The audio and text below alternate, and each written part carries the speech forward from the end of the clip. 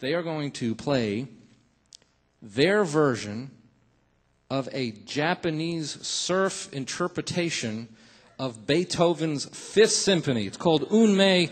Please welcome the California Guitar Trio to the Wood Songs Old Time Radio.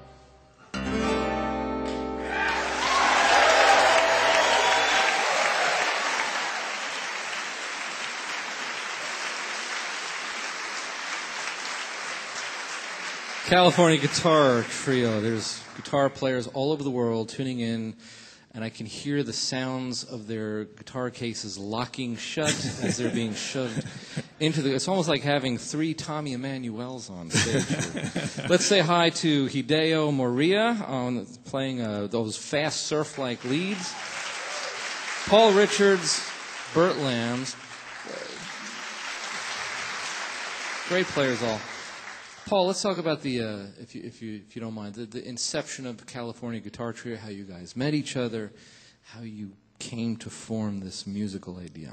Well, the California Guitar Trio was actually formed in Los Angeles, California, back in 1991, but none of us are California natives. Bert is actually originally from Belgium, I'm from Utah, and Hideo is from Chiba-ken, Japan. The three of us met in the late 80s on a Robert Fripp Guitarcraft course in England. So we studied with Robert Fripp for several years, and then Bert invited the three of us to move into his tiny little home in the Hollywood area, and that's where we formed the California Guitar Trio. So how did you know that you guys liked each other enough to form a band?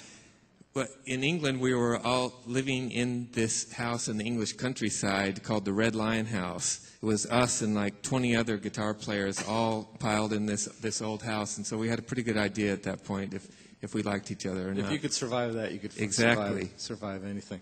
Well, Bert, I mean, from Belgium, now you're living in Pennsylvania. I mean, was it hard for you to leave your home country in order to stay focused on the music with California Guitar Trio? Well, it was such a different world to meet Paul and Hideo, and coming from a classical background and teaching classical guitar in Belgium, it was a very different adventure to play with those guys. Well, I'm glad that you did. Now, Hideo still lives in Tokyo. He commutes for every tour. That's a long commute, isn't it? I mean, he's very shy, so he's not going to step up to the mic. But he's an amazing guitar player that is just.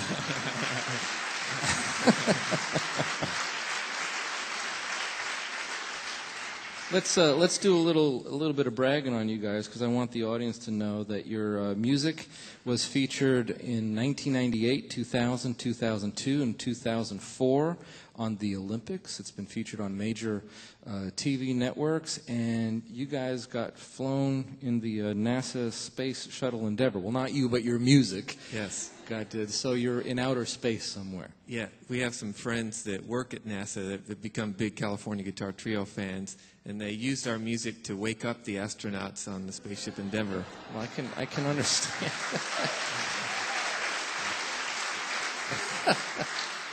Now, a lot of musicians are out there. They're going to listen to you guys, and you play as a unit so tight, no click track. You're just following each other's instincts. I mean, was there a lot of rehearsal that got involved with this, or is this just something that you by instinct lock into?